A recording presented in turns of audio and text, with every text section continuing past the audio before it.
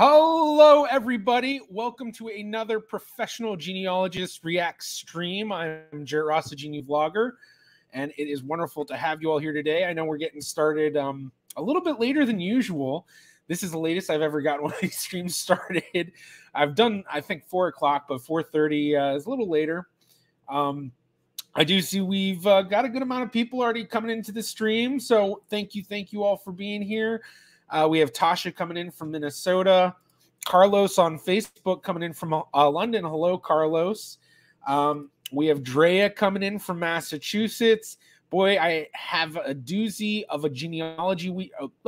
Boy, have I had a doozy of a genealogy week already. Yesterday, I found out that GEDmatch's police opt-out didn't mean opting out of missing person stuff. Yeah, that's right. With GEDmatch's terms of service, if you're opted out of law enforcement stuff, that doesn't mean that you're opted out of DOE cases, so unknown human remains. Weeping Scorpion coming in from Faroe Islands. Hey, how you doing? Good to have you as always. We have Gina coming in from Lubbock, Texas, home of Buddy Holly. Yes, and we just the other day had the anniversary of the day the music died when Buddy Holly, Richie Valens, and the Big Bopper, and I forgot who the fourth guy was. I forgot his name. But yeah, that was just the other day. Richie Valens, when I was growing up, was my favorite musician. Like, I was obsessed with him. I was really into 50s and 60s music. Eve coming in. Hello, coming in from Ontario. Wonderful to have you as always. Monica coming in from Sweden. We have Sandy coming in from North Carolina. We have Maven coming in. Man, WikiTree does have some primitive options for names. Yeah, like I say always, I love Genie's naming stuff. We got Charlie. Hey, Charlie. Everyone give a thumbs up in chat for Charlie or give a C in chat for Charlie for being so helpful with everything. And I'm sure we'll probably see. Yeah, we see Blackberry Rose is in here too, our newest mod. So everyone give a B for Blackberry Rose in chat. Eve just had a new 71 centimorgan match pop up on my heritage last night. Had to build his tree back 2 more generations to discover he's a 4th cousin match. Looking for other possible links. That's awesome that you found the possible connection there. Louise coming in. Hello from Peru. Submitted some questions to the subreddit, but they haven't gotten much love. Hope they can still be answered. Yeah, I mean, I'm hoping to get to as many questions as possible. And I do the upvoting system to try to kind of get ones that people really like, but I will try to get ones that are further back in time so we can slowly but surely get all of them. We have Chroma Prime coming in from Kansas City, Missouri, representing the Twitch crowd. We've got few people on every platform, although YouTube's our number one. We have Sharp Lisa coming in from Niagara Falls in Canada. Or I guess just Niagara, not actual Niagara Falls, but that's where the falls are, right? We have Stig coming in from Oslo. Wonderful to have you again. We have more of the Twitch fam. Christy Love 3. Hello from Texas. Thank you for joining, Christy. We have Barb Klassen Heck coming in from Canada. We have Monica. Toby Keith died today. Yeah, I think he died real early in the morning too. Yeah, sorry to hear that. Charlie, he was only 17 when he died in that plane. Yeah, for Richie Valens, he was 17 years old. So, I see lots of C's and some C's, some B's. Karma's here. Hello from Nebraska.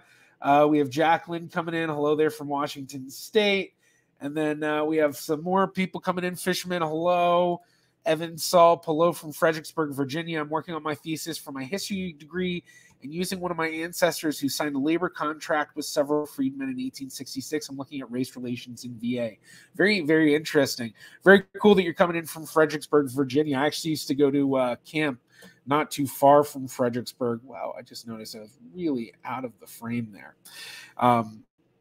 So, yeah, if anyone's ever heard of Camp Friendship, I don't remember how far away that was from Fredericksburg, but my uncle had a lake house around that area at a place called Lake of the Woods, and I used to go there all the time growing up.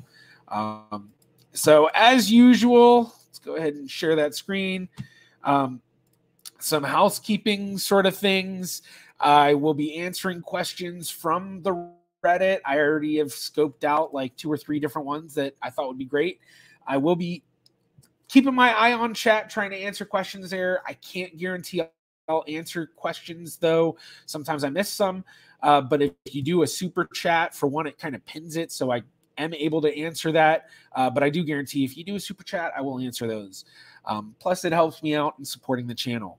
So I do have a few already kind of scoped out, and I think this was the first one because we kind of started up here. So right now I'm doing the top of all time, and interestingly enough, the 3 that I've scoped out all were kind of various points.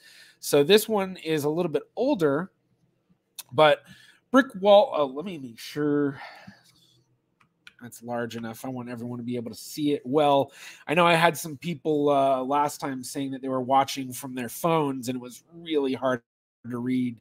So I know it's kind of difficult, but hopefully this is good. Hello, I have been dealing with a bit of a brick wall for a while now, and I'm trying to come at it from the DNA side and could use some help or tips. My maternal third great-grandmother is a woman named Melinda Barrett. Her father is James, and she has 5 children with no known father from the records who all have the last name of Barrett like their mother. Interestingly, Melinda's sister, Melissa Emmeline, has 6 children with her last name and no known father as well. Ancestry wants James to be the father of Melinda's children badly and also recommends him on through lines. There are a lot of trees that make the mistake of assuming James is the father of Melinda's children because they all lived together, and in 1870 there was no relationship listed on the census. The proof as to why Ancestry suggests him as a potential parent seems to just be all the trees that have him as the parent. Yeah, this is a common difficulty with Ancestry. I've considered that James is the father of Melinda as well as her 5 children, and maybe by extension the father of Melissa Emmeline and her 6 children as well. That side of my mother's family has a lot of kissing cousins. My question is, can I use the DNA match to somehow confirm this information? Is there any way to figure out if James is both daddy and granddaddy, or find out more about who the father of Melinda's children might be? I'm just not sure where to go from here with this brick wall, so hopefully someone has some insight. Thank you. And there were some comments down below, and the one that I wanted to mention was our good old buddy Matt, who I haven't seen hopped in here, but he's our other mod. And he wrote, I wouldn't just assume that the children having no known father means that their grandfather is also their father. Through lines just shows you what other trees have, and I assume from what you've said, people saw the census that shows no relationship first and then jumped to conclusions despite what the earlier censuses showed. This is the key point right here, is not only is there a big question mark, her father is the father of her children. I mean, it's not impossible, but it's certainly very questionable. And especially if there's 6 children, I'd imagine that of those 6, if that were the case, there'd probably be a lot of health issues. And so that's a big issue, is that basically, is it something that we can kind of disprove? And for one, looking at the other censuses, as Matt mentions, shows that this is not right. And it shows that it's her father that's her father, not the father of the children. Doesn't necessarily confirm that it's not, but knowing where the error probably is coming from, and that through lines, the only record that they are giving you is based on what other trees have.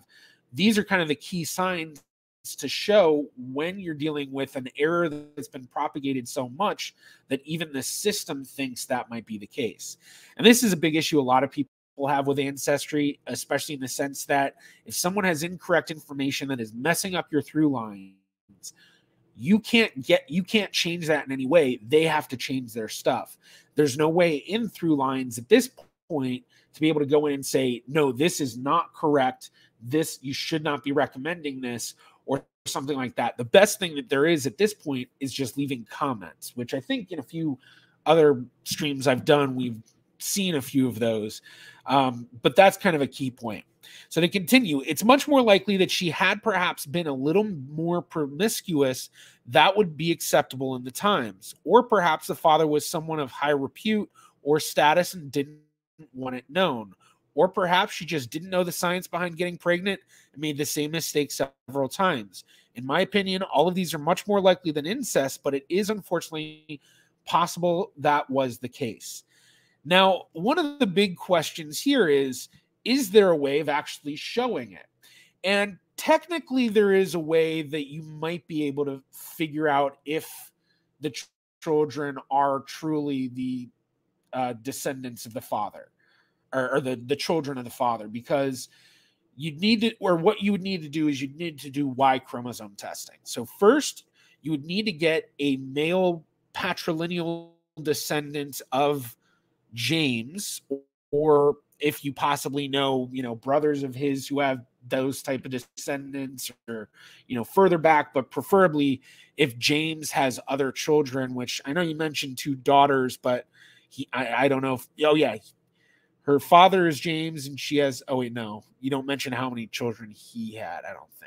Either way, if he had sons who had sons who had sons and those males are living, you can get them Y chromosome tested, and then getting the children of Melinda, any of the males that may have had that, male line continuing, where you have them Y DNA test. And if James is truly the father of those children, those descendants should have the same Y chromosome. In fact, with it being that close, they should have it pretty spot on. Maybe 1 or 2 genetic or differences at most, I would guess. But that's the way that would be the best to prove it. The next best thing is, doing some sort of autosomal DNA testing with older relatives and trying to get close enough with enough that maybe you can tell it, but you're still dealing with the issue of these James's grandchildren are going to be descended from him, whether or not he's the father. So the only difference is if he's the father, the DNA amount shared should be different than if he's just the grandfather. And so I don't know exactly how much that would skew things, but I mean, presumably, if he is the father and the grandfather, those children would have 75% of his DNA about, because 50% of the DNA is coming from him, 50% of the DNA is coming from Melinda, but then 50% of Melinda's DNA is going to be from her father. So it would equate to 75%. So, and I think that was what someone mentioned down here. Yeah, what they mentioned. So, and actually, let's give some thumbs or upvotes for them doing that. So there are some ways to possibly do it, but it's going to be very, very difficult.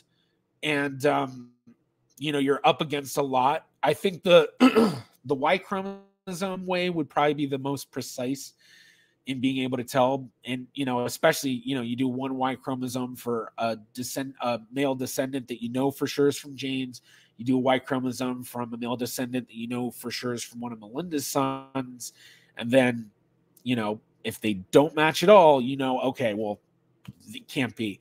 There is, the one thing I should say with that is there is always the question of there could be another NPE event somewhere in the line. So, you might think it's James's great-great-grandson that you're testing, but really it's, James's grandson thought he had a son with this woman, but it was some other guy's son. So there's always that other question to have in mind. So let's go ahead and do reviewed. And this question was answered during the live stream. Professional, blah, blah, blah, blah.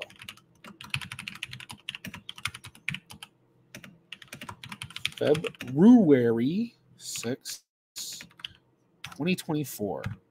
Still getting used to the whole 2024 thing. Okay. So, all right. So, yeah, that was a quick one. Let's check chat real quick.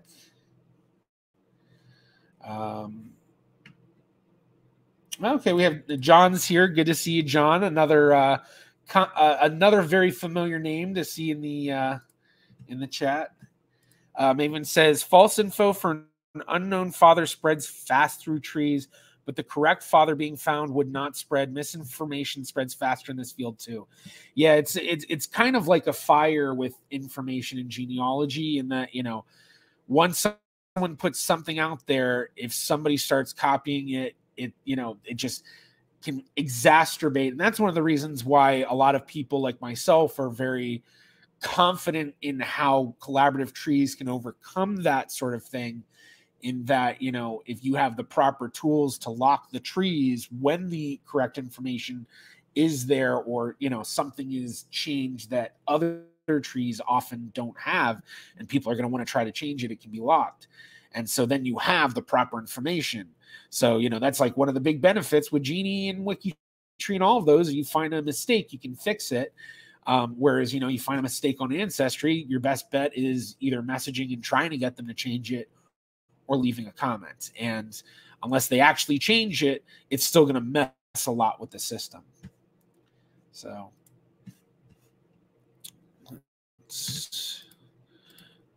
was this the one? No, this wasn't the one. Yeah. Because I guess we'll just kind of go through this real quick.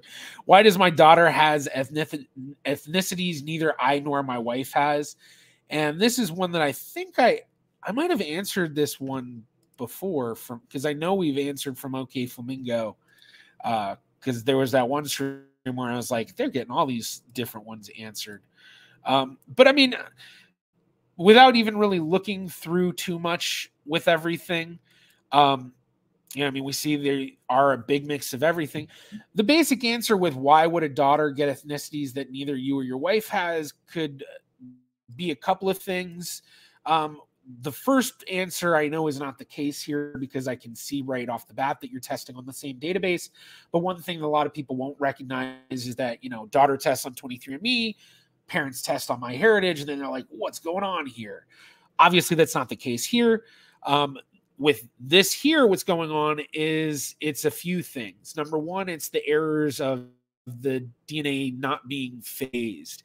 And I think this is MyHeritage.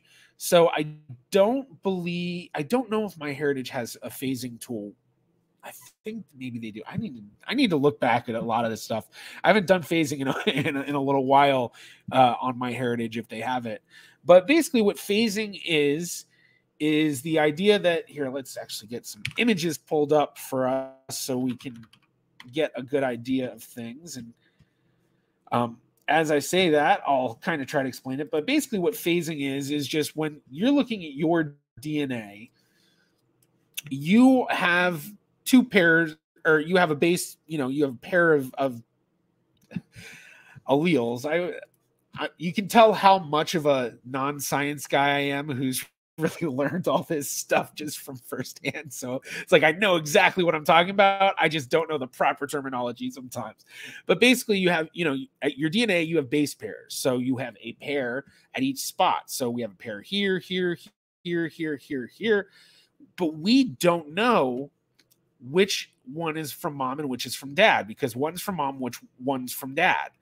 And so that's a difficulty in figuring this stuff out. And so when they're trying to come up with how you're matching to people, they're going through your DNA and trying to figure out what the segments are. So it could be A, G, T, A, it could bounce back and forth. Like the way we have it here, the order is just kind of they just put it together. It's like there's definitely two there, but we don't know if this side is truly one and this is one. So then let's say it goes through the system to be read, and they come up with this. But in reality, this is actually a misread. And so, sorry, I'm getting messages, people. And so with this misread, then it's going to match it against people, or in this case, it's going to be matching, trying to figure out where's that misread tying into the population groups. And so your daughter may be getting these misreads where it's a combination of your DNA and your wife's DNA, basically, and they think it's something else.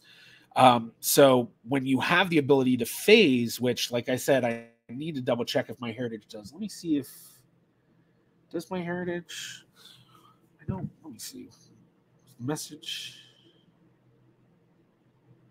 Okay, that's not about that. I wasn't sure if it was one of my buddies watching the stream texting me about that. Yeah, so if they do phase, what it does then is it takes one parent, or if you have both parents, even better, and it makes it where it lines everything up. So in this case, we phase it, and then all of a sudden, after phasing, we see that this segment they read, well, actually, the C was a G, the T was a A, the A was a T here, the T was a A here, and the A was a T here, but all the other stuff was correct. So that means that these 5 spots, those were all markers from the other parent being read with the one parent. Hopefully that makes sense. You can tell one of the reasons why I'm very particular with when I edit my videos. It's like I have to write it out to word it well. But yeah, that's basically the answer here. And then there's other reasons that can cause misreads in the DNA. Obviously, like there's a 1% margin of error with DNA tests just in reading each, in reading each spot. There's a 1% margin of error, and they're reading 700,000 spots about. They call them single nucleotide polymorphisms. So single nucleotide, so that's a nucleotide, and then polymorphism. So basically, there's kind of like a standard DNA that is compared against that. If you have that mutation is meaningful. Okay. Give me a second. My allergies are kicking in. Oh, I gotta move that. There we go.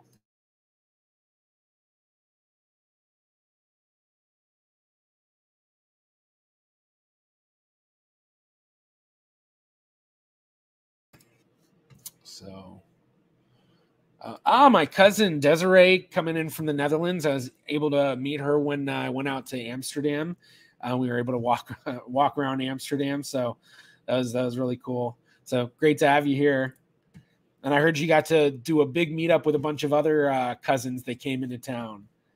So Dennis asks, I thought A could only pair with T, not A with A. So I believe it's A with T, but then also it can be what's known as homozygous. So basically the same allele at the same spot. So AA or TT or CC or GG.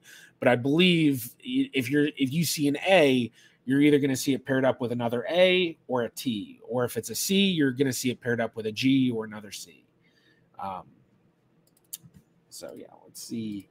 Matt Potter says, do you think that when you confirm a match and link them to your tree on Ancestry, they mark the matching DNA as correctly phased, and the more the matches you link up, the more accurate the matching is? I'm not sure if they do that. It'd be kind of cool if they did. If that was a feature, I would hope that they would give. Well, I mean, if that is a feature, I would hope that they would make it more advanced in that you could set specific segments to be higher confidence or lower confidence. Because like for endogamous populations like mine, when I've done DNA painting with cousins, I know how they're related.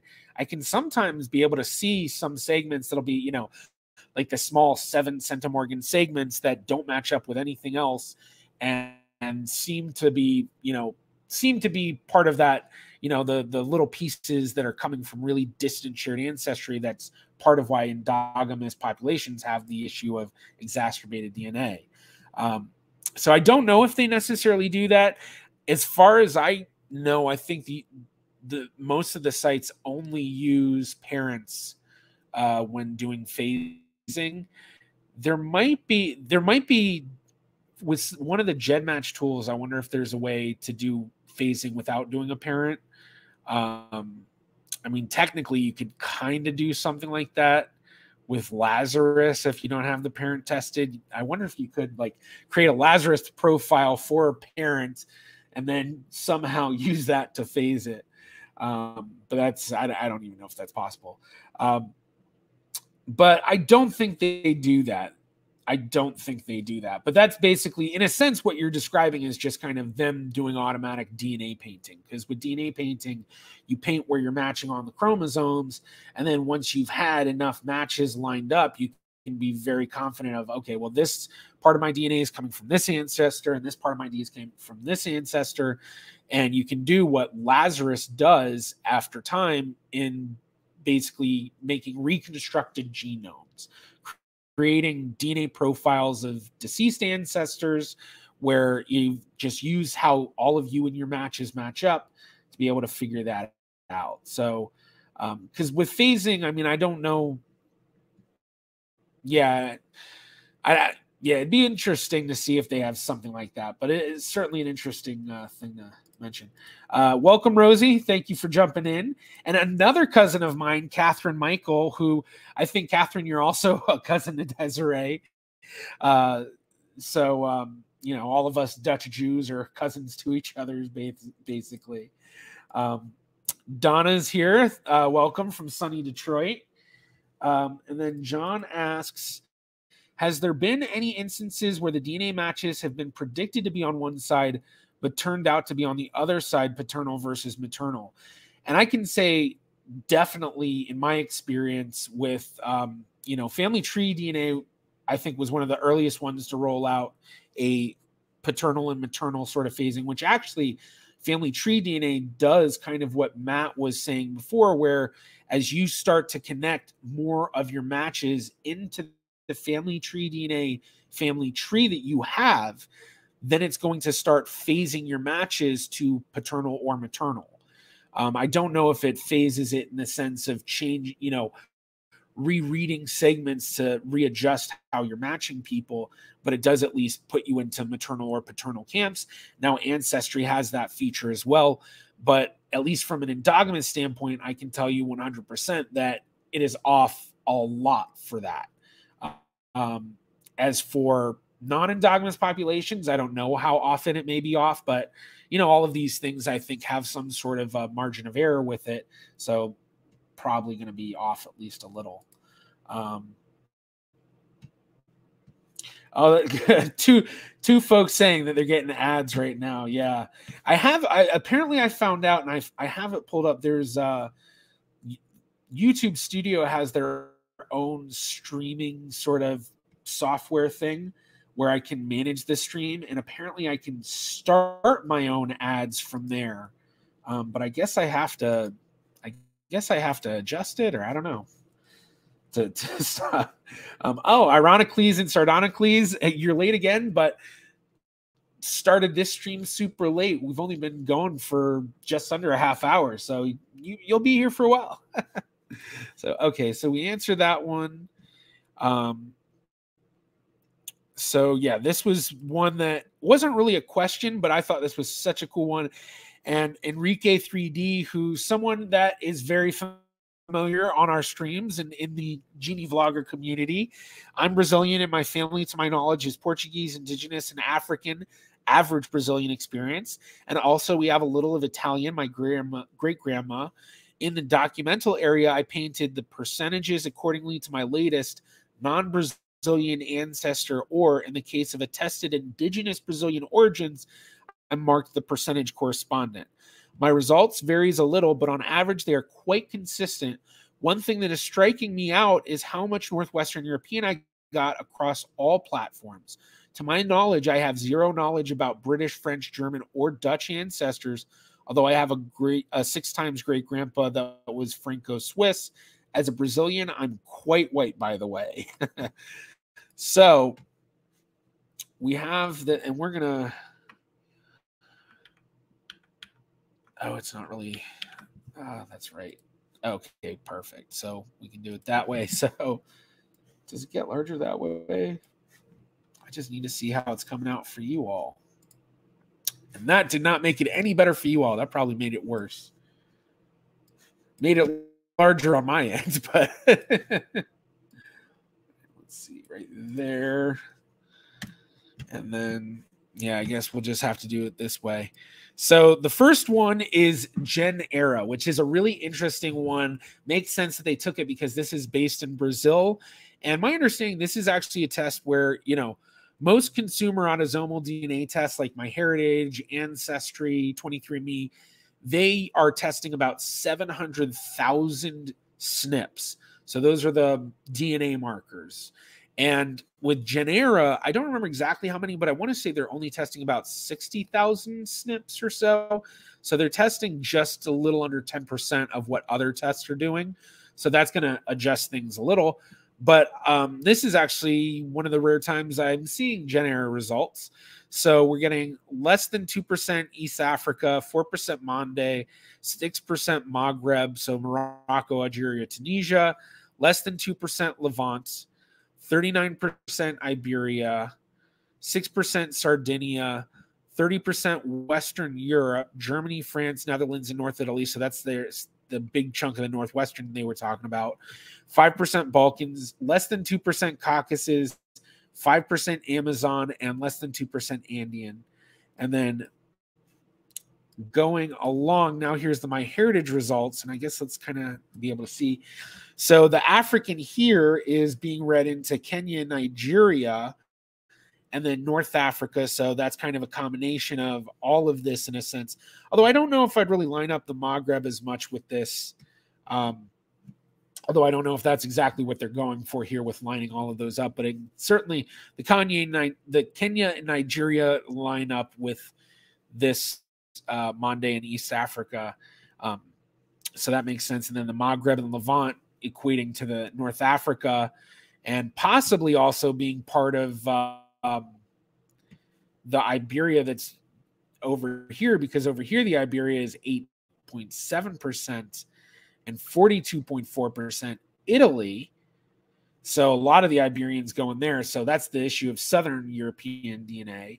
Then we have 0.8% England, 13.7% Ireland, Scotland, and Wales, 7% Balkans, 9.4% Mesoamerican and Andean. So still pretty similar, but just slightly different.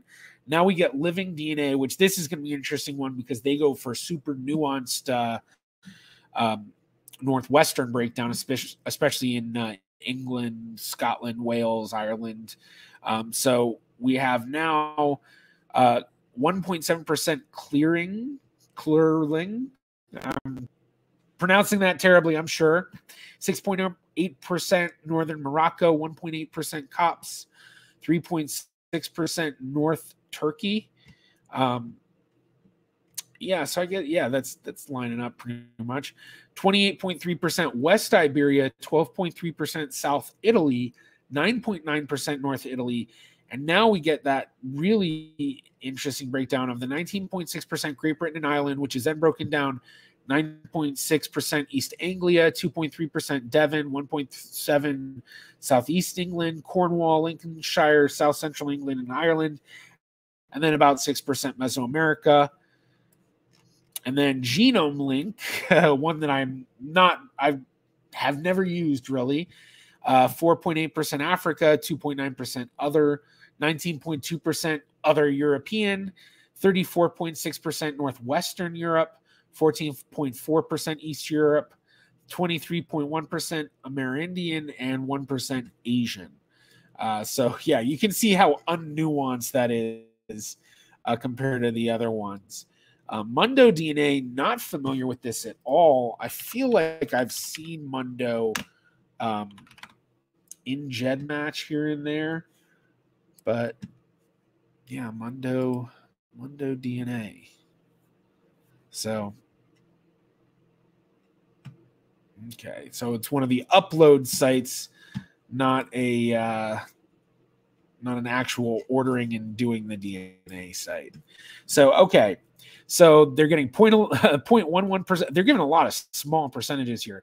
Nigeria, Yoruba, 0.64% Gambia, 1.63 Mandinka, 2.16 Bantu, 3.57% Kenya, 3.3 and Luya, 3.37% Mozambique, 28.29 Iberian, 13.9 Italy with Tuscany. So that's kind of more northern Italy. That's actually where a lot of my family was in the Italy. My Italian ancestry. I mean, not real Italian. It was Jews living in Italy, but in Livorno. 10.10% Sardinian, 2.27 French, 12.96 England and Scotland, 11.7 Finland, 5.6 Colombian, broadly American 2.3, and then 1.32 Asian. And then how many? Okay, we have 3 more. All right, so let's look at the Tommy, Jen, and then My Family Tree DNA. Wait, My Family Tree DNA? Is that?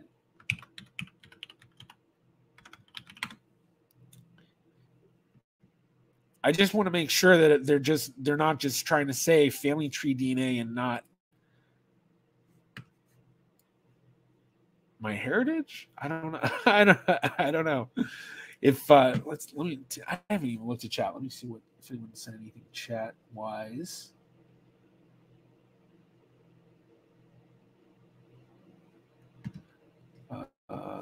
Yeah, no one's saying anything. Okay. Yeah, so I don't know. I guess we'll just presume it's either My Heritage or Family Tree DNA. I'm not sure which. We'll see. Maybe actually, you know what? We'll probably be able to tell by the names of the things in the results. And I think it's going to be Family Tree DNA because My Heritage has Sephardic Jewish, but I don't think they call it just Sephardic Jewish. I think they call it like Sephardic Jewish and then have some other thing with it. Let's take a look. FTDNA population groups.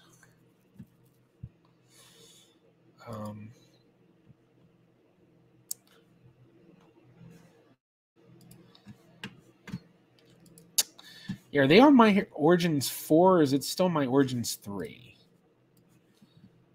FTDNA, My Origins. All right, we'll just do this guide. Okay. So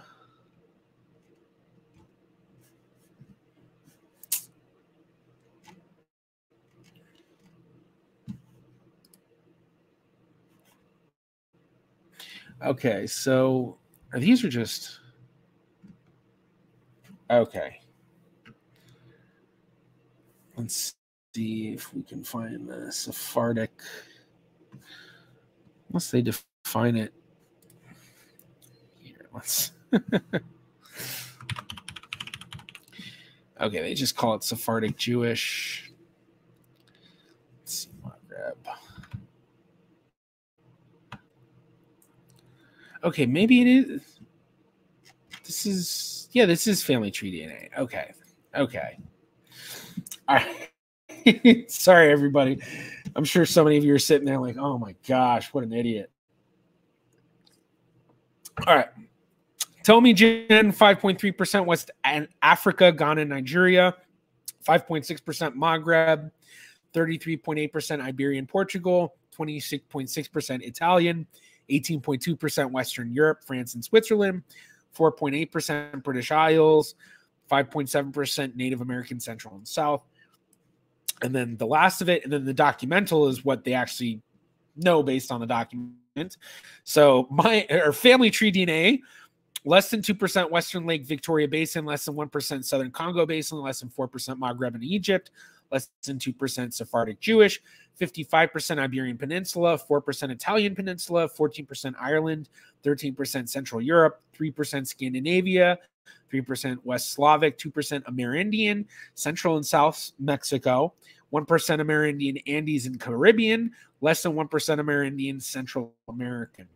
And then for the documental information, 6.3% Sub-Saharan African, I guess unknown, 25% Portugal, 13.3% Italian, 0.8% French Swiss. Okay, I think I see what they're doing. 1.6% Brazilian. So that's really cool. And I like the way that they color coded it. I mean, this is really cool. Honestly, this is the type of thing that would be like a fun tool to have in the sense of like having it where people can link somehow their results from the different sites to have a chart made up just like this. Because it is really cool how it's like broken down by how they did the colors and kind of, it's hard to keep it all together, because you can see how, the way you define certain populations groups is going to change it differently, over here with, with so much less. Oh, wait, there we go. Over here, so much less Iberian in my heritage than the Iberian in Genera. Then the North African sort of representation is a bit higher over here. And then the Italy on my heritage is way, way more. Oh, that should have been my first clue that this wasn't my heritage. So, but yeah, this is really cool. Let's see. I just uploaded my test from Ancestry to my heritage and got 7.7 Iberian. I was like, huh, LOL. I have nothing like that in my Ancestry results. Yeah, that's very interesting. The one thing I always consider with the Iberian is the North African connection and the Italian connection. So if you do have North African or Italian roots, that could be where it's connecting to. But 7.7% is definitely a significant reading. Oh, thank you, Rosie. You're not an idiot. It happens to all of us. Yeah. I guess I am human. Or so my DNA test tells me. Let's see. I was surprised with Iberian in my husband's results until I did some heavy-duty research and found out that his Canadian third great-grandmother, married to an Irishman, was actually from Gibraltar. Very interesting. It certainly makes sense, with the connection between Gibraltar, England, and Canada. That yeah. But I guess have you traced it back further in Gibraltar to find that it's not just like, British people living in Gibraltar, but actually from Gibraltar, sort of, or yeah. Gina says, have to leave, but hopefully we'll be back in 5 minutes. It's good to leave near work. Live near work. Okay, well, hopefully you'll be back in time. I'm only been going for, what is that? I guess 40 something minutes now. Thank you, Catherine. I'll be sure to check the message. Yeah, I need to read up on Ancestry's white papers because I'm very curious how accurate the Sardinian they're pinging for me is. Yeah, Sardinian's an interesting one. Okay, so we are gonna reviewed, apply.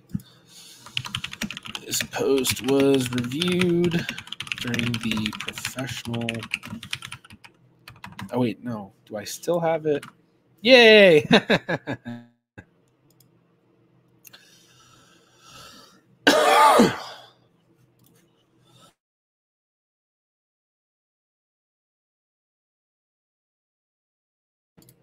Okay.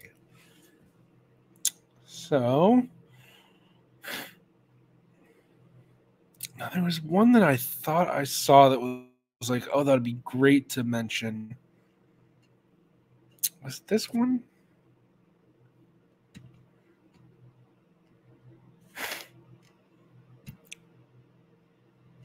Okay, I'm not sure if it's this one. But we'll do this one anyway because I pulled it up. Okay, surname research. Adding my admixture just for reference. And there we go.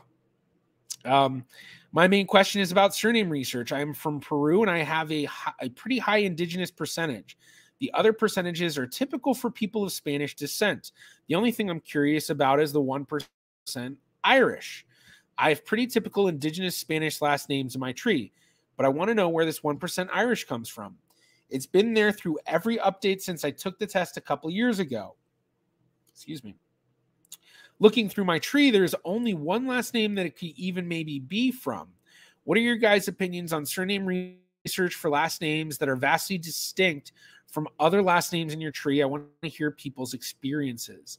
And then Enrique 3D, who we just saw their post before, so funny. I think Irish could be a misread of Northern Iberian DNA. There's some kind of strong Celtic roots in Portugal, Galicia, Asturias, etc. And really interesting. Yeah. So yeah, I mean, that's certainly possible. That is something to consider, is the ties there. It's certainly interesting that it's something that's sticking through the updates. Unfortunately, with Ancestry changing a lot of things right now, if you don't have a Ancestry membership, it's going to be really hard to dive into this, unfortunately. But the thing that I would start doing is really looking at matches and seeing, can I find any other matches with significant amounts of Irish? It doesn't necessarily have to be all Irish, although that'd be kind of the preference in a sense. But if you can find people that are DNA matches to you where they have a good amount of Irish, and then everything else they have maybe doesn't make any sense with your matches. So, obviously you have Indigenous Americas, Bolivian, Peru, and Spanish, and Basque, Senegal, North Africa, Jewish, Ireland. So if you do find matches like that, then you might be able to figure it out. The other thing is having other family members test, most especially older generation family members, because for one, if you have your parents test and then both parents test and you see both of them are getting 1% Ireland, there is that possibility that you live in an area in Peru where hundreds of years ago there were there was a boat of Irish people that landed and settled, and they ended up mixing with the population, and now because of that, everyone in this little region of Peru may have this Irish ancestry sort of thing. I don't know if that's the case. I'm just kind of, hypothesizing here. But, there could be different things going on like that, along with this consideration of the connections between Northern Iberian and, Portugal, or, yeah. not Portugal, but yeah, all the connections between the British Isles and Iberia. Let's see, and if anyone has any experiences, I'm going to see what chat says. Oh, Donna followed up on what she said before. Her family had been in Gibraltar for at least a couple of generations, all with Spanish, Portuguese surnames. He was in the British military. Okay, so probably one of those military local connections sort of thing. Let's see.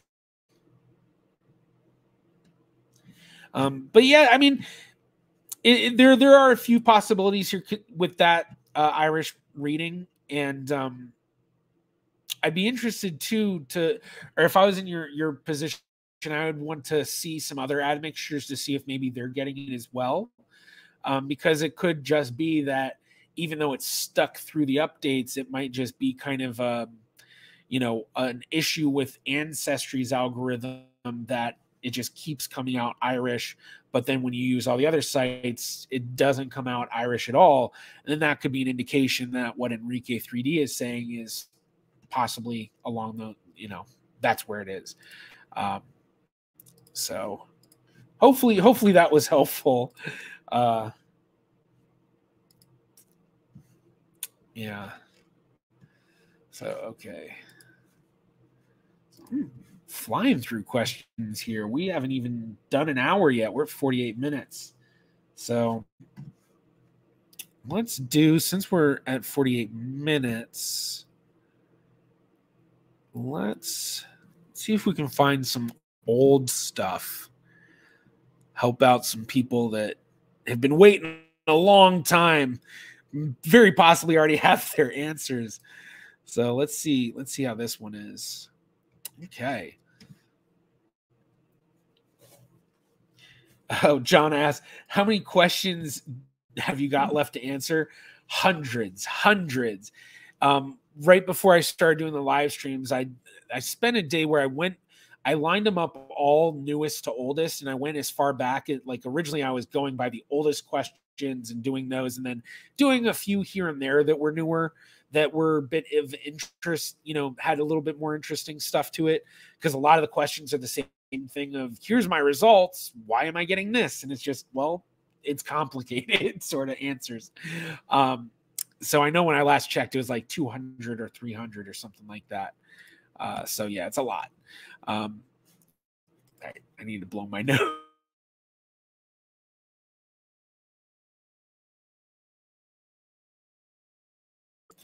The temperature keeps changing around here up and down. It just wrecks my allergies. So, all right. Ibrahim Rahim 12 from 2 years ago. Let's see, does it show exactly 2 years? May 19th, 2022. So not quite 2 years, but close. Here are my results on Ancestry, just updated, and 23andMe. My parents are both from the Caribbean, St. Lucia and St. Kitts. Any insights into how I can track down my family? Also, how do I find out what brought my Euro ancestors to the Caribbean to begin with? So many questions.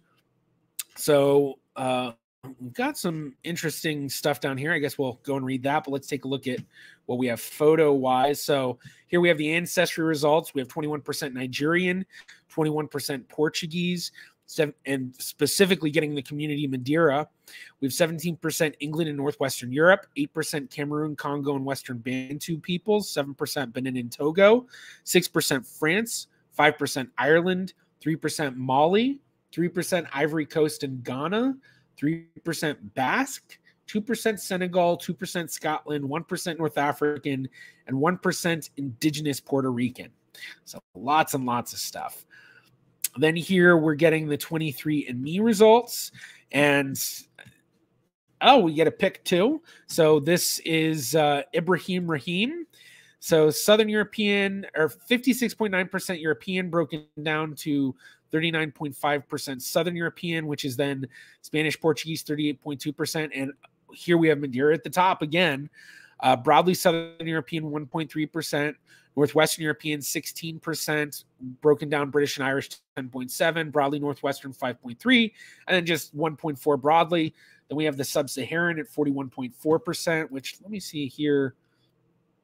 Yeah, I guess that probably would add up to just under 50% or so with all the different African readings from Ancestry. So West African mostly, 38.1%, and then 2.8% Congolese and Southern East Africa. Then those two are broken down as Nigerian, 27.3%, Ghanaian, Liberian, and Sierra Leonean, 5%, Senegambian and Guinean, 1.7%, broadly West African, 4.1%, and then for the Congolese and Southern East African, Angolan and Congolese, and then Southern East African, 0.4%. And then beyond that, it's broken down even more with the Congolese part. So broadly Congolese and Southern 0.3%, 0.2% Northern East African, which is Sudanese, and 0.3% broadly Sub-Saharan. And then we get a little bit of the East Asian Native American at 0.7%, and then just a whole lot of trace stuff. And then Caribbean, St. Lucia. So fairly similar in a sense, but somewhat different in the sub-regional breakdowns, but pretty, 21% Portuguese compared to 38.2%, whereas with this, you're also getting the 6% French, and then 17% England and Northwestern Europe, whereas here it's only the 16%. So probably kind of getting that's mixed, each site is slightly defining those differently.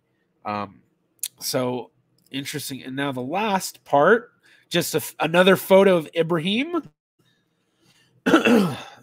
in no, I don't think that. I doubt that doesn't look like the Caribbean. But okay, so thank you. I'm very happy that you enjoyed the reactions. Let's give the post an upvote for that. Let's see what Fit Minimum says.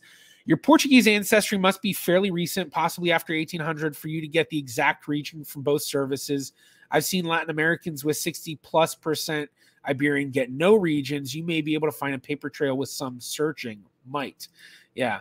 For starters, ask your family and research on family search and ancestry on 23andMe. Check your close Portuguese descent matches in their trees and note their surnames and where their direct ancestors are located. Same on Ancestry DNA. I don't know what your match situation on Ancestry and 23andMe looks like in terms of where they're located, but California, Canada, Florida, Hawaii, Rhode Island, Massachusetts all have Lusophone diaspora. Entering those in the location search bar in Ancestry sure to turn up more results. Interesting. So it seems like Fit Minimum has direct experience with St. Lucian ancestry. All the above have Azorian descended peoples. Rhode Island has Cape Verdeans and a lot of Portuguese as well. They didn't say that. I'm saying that. Florida, Brazilians. I know all this because I have matches in all the above. I'm Puerto Rican and Dominican. Okay, that makes a lot of sense. They are very familiar with this. Also, upload your kit to MyHeritage and or GenieNet. GenieNet no longer allows uploads, unfortunately. The former has Brazilians and Portuguese along with expats across Europe.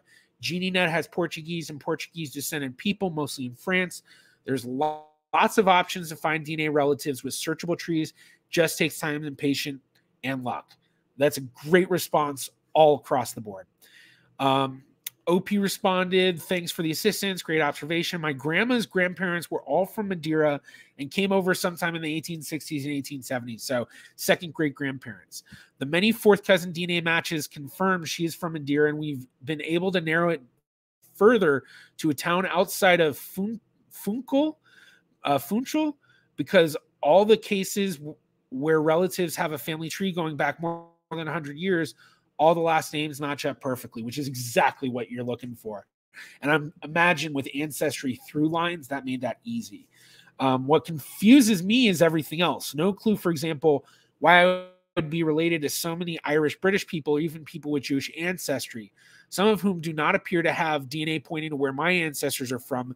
Many mysteries here, but fascinating at the same time. I think we all know, or a lot of us in here know some of the answers to that, which I'm going to keep reading through this. I just want to let me check chat real quick. Oh yeah, there's been a few questions while I've been going over this. Let's see. Okay. John Tyner says, yes, I remember hearing about Irish connections to South America. I believe there was a Lynch connection there and some other Irish connections. One of mine went to Argentina. Interesting. Dennis Lund says, my dad's patrilineal heritage was always assumed to be Norwegian. Found out we actually got some indigenous Northern European that 23andMe misread as Korean and Central Asian. Very interesting.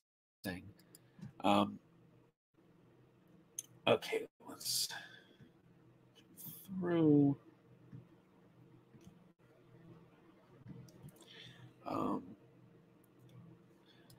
Interesting. That's where Cristiano Ronaldo's from.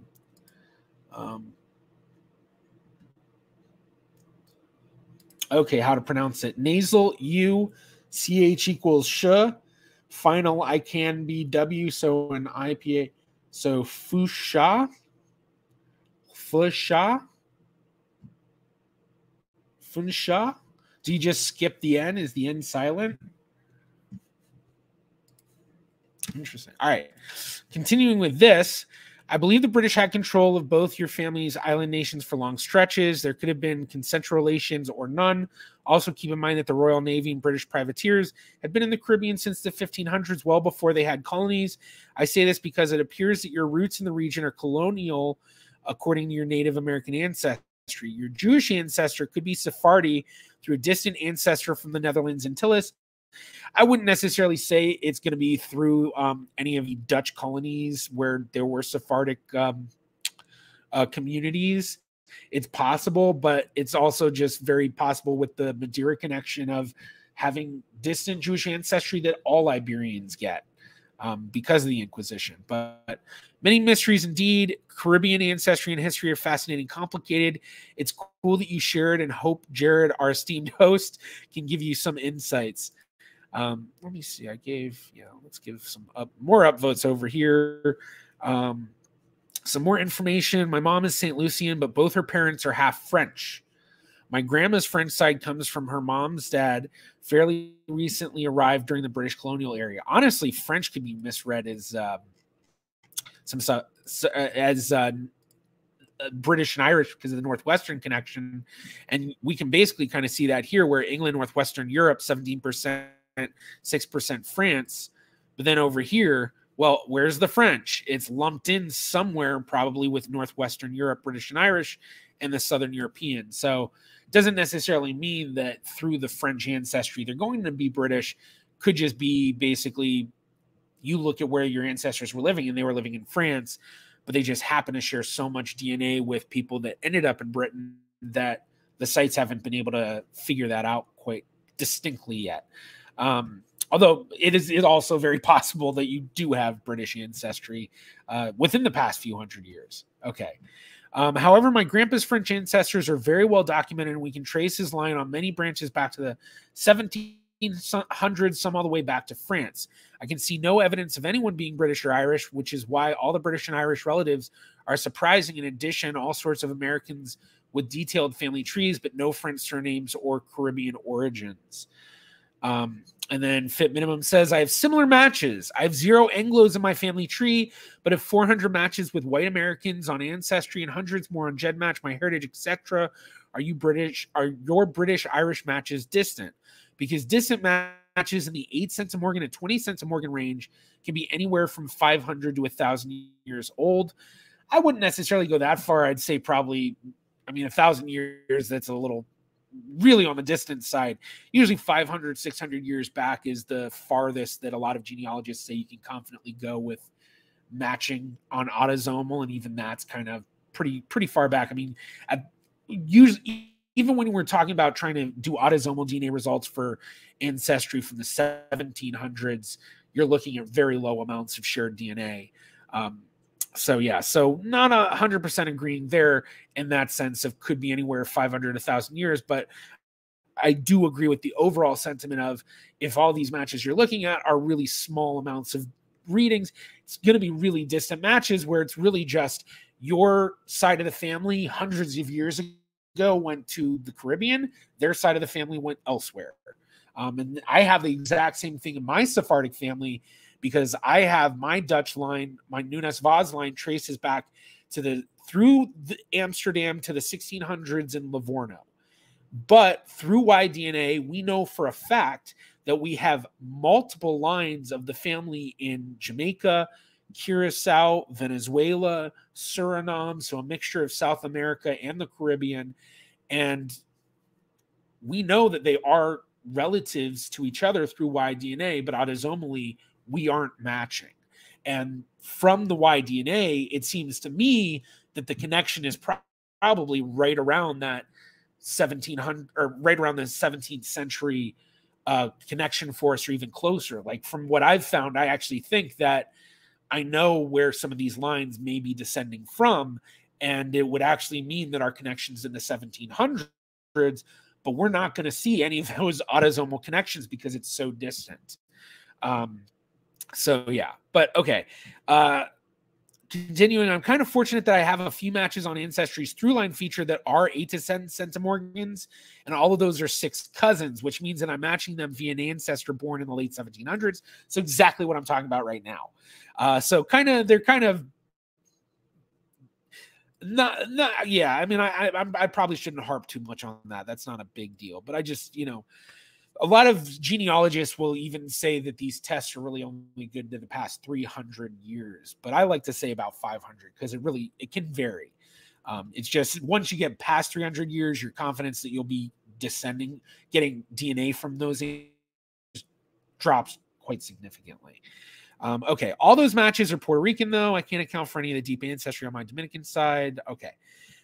Thanks for the clarification. I didn't realize an 8 centimorgan to 20 centimorgan was that far back. Also didn't realize you were also Caribbean. I have a few Brits and Irish who are fourth cousins. I reached out to them, but they told me that they have no roots in the Caribbean, so I'm guessing they must have had relatives who moved into, aka colonized the region. Yeah, that's probably what happened. So yeah, I'm glad I went back and chose this one. This was a great question to answer. And this has been 2 years since, so I don't know if Ibrahim is going to be still watching or not. I know, people go in and out of watching different YouTubers, or even if he kept up with building his family tree. But hopefully a lot of these answers may be a bit more, or a lot of these questions may be a bit more answered already for them. So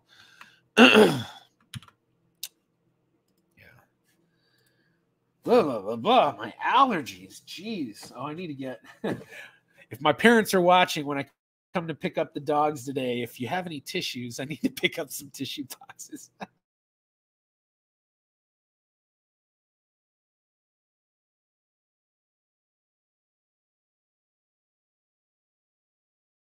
Okay, so let's see chat. Oh, not much chat in the last few. So, all right, well, I'm going to put that review, and I think that I'm going to have that be the last one. It actually kind of... All right, let's reload. One of the weird... I like the old view of Reddit a lot, and I've found that, at least for me, it always feels like it has a really hard time loading everything in the new view. So, yeah. Okay. All right. Let me actually look at chat now. All right. So the final syllable rhymes with how. So it'd be fu hao, fu shao, fu shao. Okay. So it's not like the C like in Curacao, is it? Like the the C little squiggle underneath. Lucille, welcome. Thank you for joining. Catching the last few minutes of it. So there we go. Maven, professional genealogist, reacts to allergens. Yeah, that's my whole life. My entire life has been that. Thank you. There I go. So then Karma says, unfortunately, not many stuck. Oh, okay. You were responding to somebody else. So, and no, the CH is as in ship. So Fushao, yeah, okay, is just regular S. Yeah, okay. That I wasn't sure, but I know, I know with in terms of how Americans, not just I say Americans, but North American and South Americans pronounce a lot of Spanish and Portuguese words. The difference between the way the Spanish and Portuguese actually pronounce it is the lisp sort of thing. Because I did grow up speaking Spanish. My first language was Spanish. I don't speak it fluently anymore. I do speak it a little bit, just barely enough to get by. When I was working in kitchens as a chef, I knew it a lot better, but it was mostly kitchen Spanish, and it was, a lot of ways, just different, a lot of, yo necesito pollo away, or, papas fritas walking in, or, weird stuff like that. La cocina way. So, yeah, but because I kind of have a weird relationship with Spanish and English, I can kind of hear the differences of accents, I think, a bit better than most English speakers. And so whenever I hear someone from Spain and Portugal actually speaking Spanish or Portuguese, it sounds so different to me than like someone from the Americas. So yeah, so I wasn't sure if that was kind of part of it. Like, they say Curacao here, but in Spain they call it Curacao. Like, I know in my family, our family name is Nunes Vaz, my mom's side of the family. And a lot of the family say the proper way to pronounce it is Nunes Vaz. Nunes Vaz. So, but like, I can't do the lisp with it. Nunes Vaz. Yeah. So, interesting. Okay, let's close this out. And yeah, let me just see. I learned kitchen Serbo-Croatian, all the swear words, a few food words. Yeah, that when I was trying to think of stuff to say right now, I was like, okay, no, can't say that. Okay, question if I may. I believe you have Sephardic ancestry too. So are you in or have you been in contact with Ladino too? So Ladino being the language of Eastern European Sephardim, not all Sephardim. So yeah, linguist here, so I'm always curious about languages. Yeah, Ladino, the languages of Sephardic Jews is very interesting because there's multiple waves of diaspora of Sephardic Jews. I know everyone always lumps up Ashkenazi and then Sephardi and Mizrahi, but when you look at all of those, there's specific waves within each of those as well. So for Sephardic Jews, there's three main waves. There's the Eastern Sephardic wave, which really they start leaving Iberia in the 1300s before the Reconquista is even complete, especially in 1391. There was a huge amount of people that left, and going all the way to 1492 and after, but the majority of the wave was pre-1492, and they went to areas of the Ottoman Empire. So present-day Greece and Turkey and Jordan and Israel and, kind of a lot of those areas. Then you also had, after that, around 1492, 1493, or not 1493, more 1491, 1492, with the fall of Granada, you have the North African wave, where they're basically, these are all the Jews within the, you have 4 months to leave or convert or die if you don't do either of those in 4 months. And so a lot of those go right across, the sea to North Africa, settling in, Morocco, Algeria, Tunisia. And then the third wave, the Western Sephardic wave, they're the ones that leave Spain to Portugal, because Portugal didn't have an Inquisition yet. And then later, Portugal did enact an Inquisition because they wanted to marry between their crowns. And when Portugal enacted their Inquisition, this was actually much harsher than the Spanish one because there wasn't really even an option to leave. So a lot of those Jews were forcibly converted and then had to secretly escape, in a sense, over the following centuries, and they end up in a lot of areas in Western Europe, and they're known as the Western Sephardic diaspora. So these communities end up in Amsterdam, Livorno, Italy, Hamburg, Bayonne and Bordeaux, France, London, and then as well a lot of the Caribbean islands, especially the ones associated with the Dutch. So while the Dutch were in Brazil, there was a community in Recife, Brazil. There was Curacao, Jamaica, St. Thomas, and elsewhere. And then also in the US, there were Sephardic, that's part of the Western Sephardic world. And so breaking down those three Sephardic waves, with the Western Sephardic wave, which I descend from, those communities tried to keep it pure Portuguese, basically. And actually, I'll pull up some documents from that community in the Amsterdam archives, so you can see.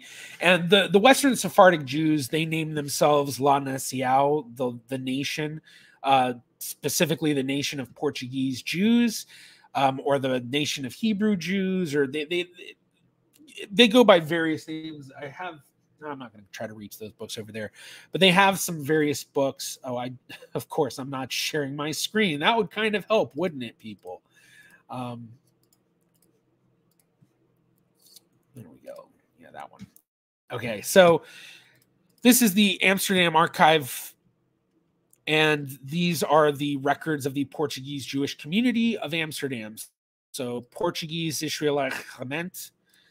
And then just we'll pull up some stuff that I always love to pull up. So these books here, these are the Escamot books.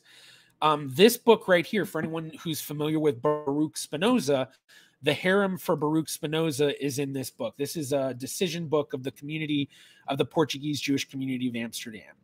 And it is written in Portuguese. So the Ladino and Judeo-Spanish and a lot of those languages that you're asking about relate to the Eastern Sephardic Jews. And this is where I think for a lot of linguists, it gets really interesting because a lot of people kind of think, oh, this was, all Sephardic Jews, but no, it was a very specific set. And so, with the Western Sephardic Jews, like if you look at the London archives for Bevis Marx, they have very similar, it's written in Portuguese. In fact, let's see if I can pull that up.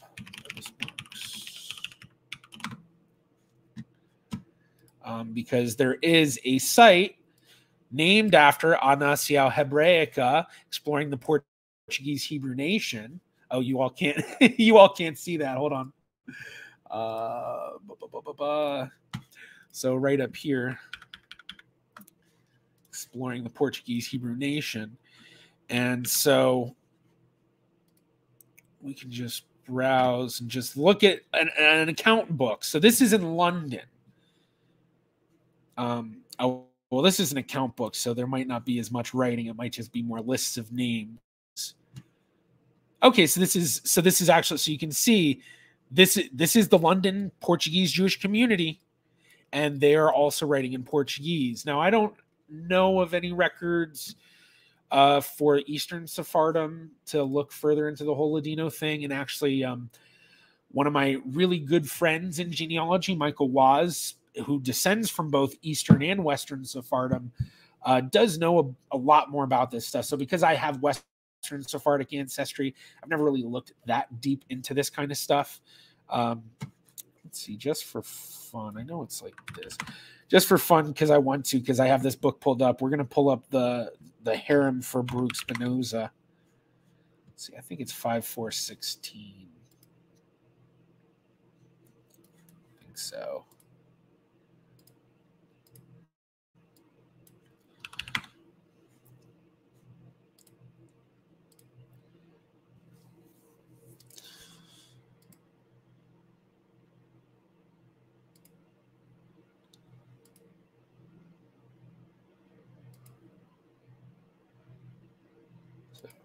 And you all right now, you're getting this view of me sitting like this with my finger against my mouth, clicking through pages. This is like 90% of what my genealogy looks like, is clicking through index records like this. But here, right here, nota de oh, come in the funky. There we go. Nota de harem que de publico de Theba and contra Baruch Espinoza. So this is the Jewish community of Amsterdam giving a harem to Baruch Spinoza. Very, very famous thing. And in fact, let's see, Baruch Spinoza, I think on the Wikipedia page. Let's see. Expulsion from the Jewish community. Oh, look, here's a photo of it. So here's a photo of the book, and here's the digitized record. So, oh wait, yeah, there we go. But I think they have.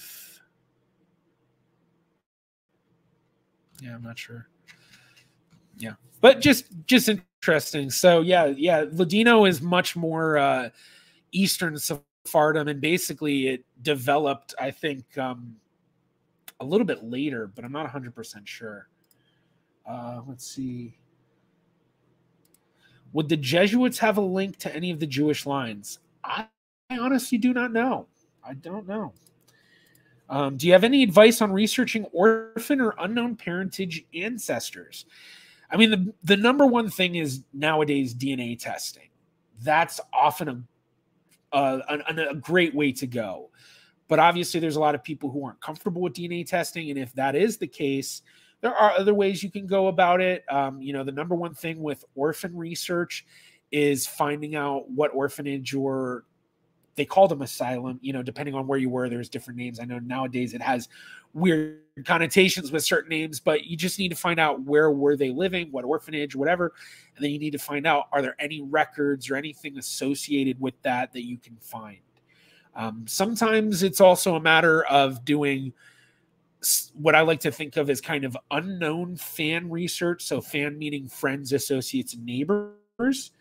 But by unknown fan research, it's basically researching people associated with something that's associated with your ancestry. So in this case, let's say you find the orphanage that your ancestor, whoever you're researching, was in, but you can't find any records of that.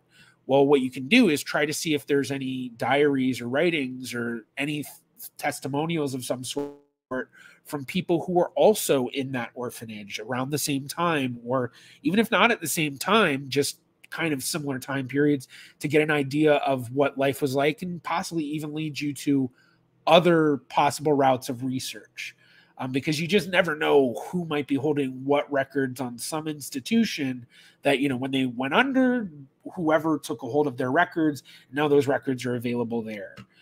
But DNA testing is that's really one of the best routes to go these days, because even when you are dealing with records from orphanages or, with unknown parentage cases, often the goal is to try to find a true birth certificate or something. Even then, there's always that question of, were the parents or whoever wrote that information giving correct information? Contra, if that's Spanish, then it's a plea of one person against another. Contra against. It's Portuguese, so, against Baruch Spinoza. Thank you for such a detailed answer. It was very enlightening. I learned a lot. I'm glad that was very helpful. And let me see if I can even point you to somebody who is very knowledgeable about this stuff. And that would be Judith Silver, who's really more into the ethnomusicology, I believe, of Sephardic Jewish ancestry. Here's her page.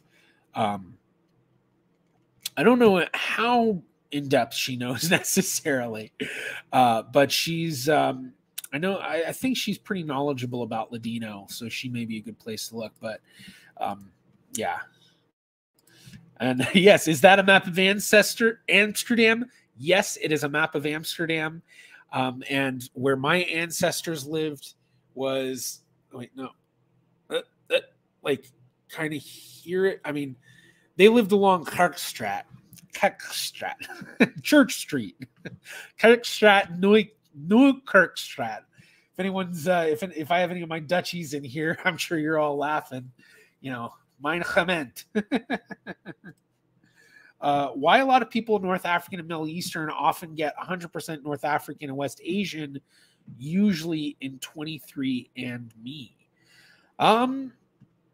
It's probably just the way that they have their algorithm designed. I guess I haven't dealt a whole lot with people directly from North Africa and the Middle East taking 23andMe tests. But that would kind of be my guess, is that it's basically just, the population groups that they do have to represent that aren't very nuanced. And so it may just be very, they're lumping a lot of stuff up into just one reading. And so you get these big readings. Yeah. The perks of knowing phrases in several languages. Yeah. When I was in high school, I actually took Latin for my language. And it's been kind of helpful in the sense that learning and reading through records, it's actually really easy to kind of figure stuff out. Even with Cyrillic, once I was able to start phonetically reading Cyrillic, it was all of a sudden, it was like, oh, wow, you can really kind of get a sense of a lot of stuff. So cool.